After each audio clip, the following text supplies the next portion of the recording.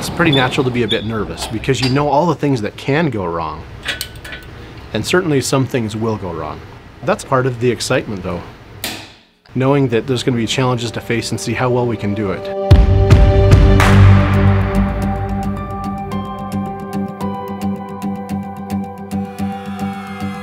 You know, most people will show up at a sporting event, maybe even watching it on television, with no thought of the countless hours, days, months that have gone into that event.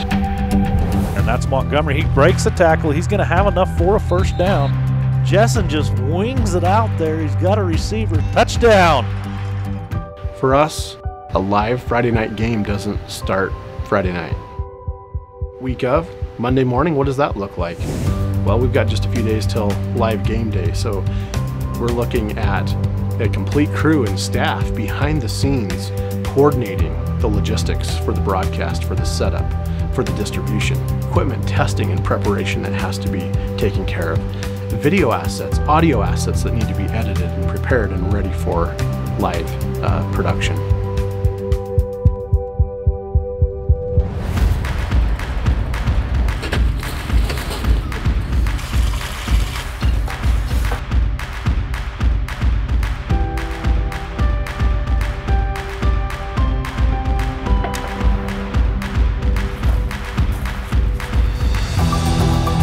Well, as if all of the live broadcast systems isn't enough, sometimes we layer on the Jumbotron.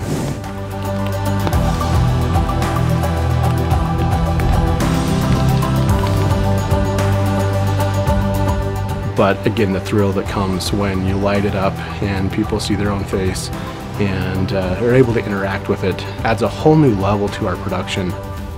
Lots going on behind the scenes before people show up in the stadium and see the Jumbotron or tune into the live feed.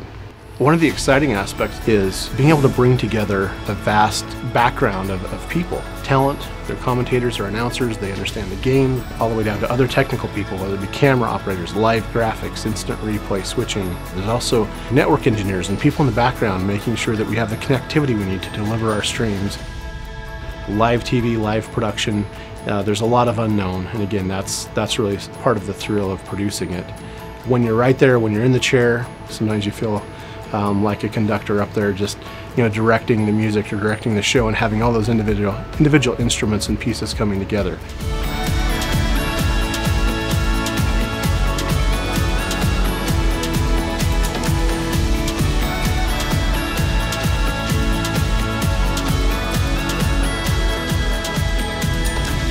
For most people, the game's over and that's it. Turn out the lights, go home, turn off the TV. For me and my team, a lot of our work has just begun. Now it's time to get it all packed up and in most cases then of course hit the road and travel.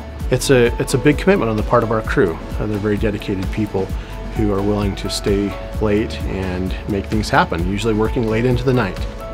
The truth is, we couldn't do it without our sponsors.